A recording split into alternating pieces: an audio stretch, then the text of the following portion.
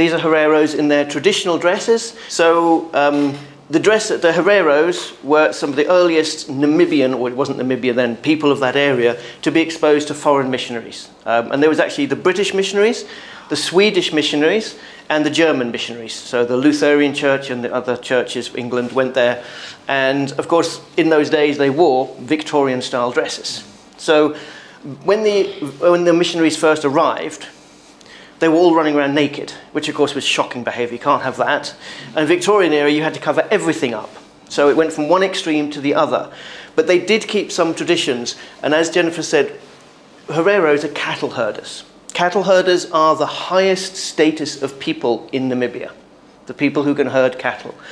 The lowest status, does anybody know what the lowest status of people in Namibia is by comparison to herding cattle, what the job is?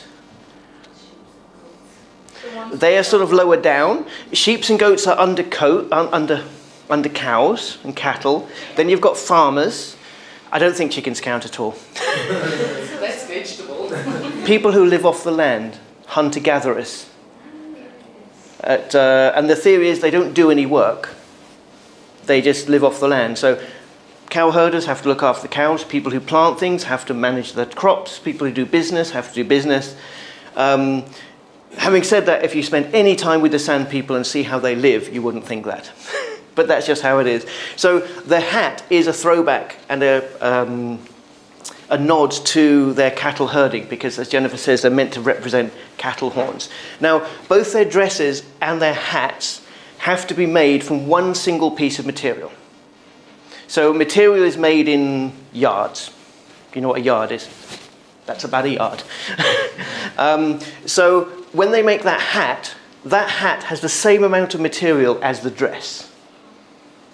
And to make it keep shape, there's a bit of wood inside there that goes across the top to make it stay in a beautiful shape. Otherwise, it will go limp. Yeah.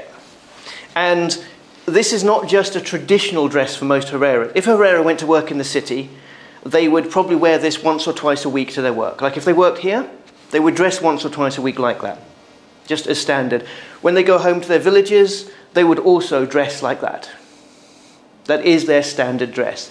They are modernizing, obviously the younger generation, wearing different things, but they're still very, very proud of their heritage. But we will come back to the Hereros later, because Waterberg is in prime Herero area of Namibia.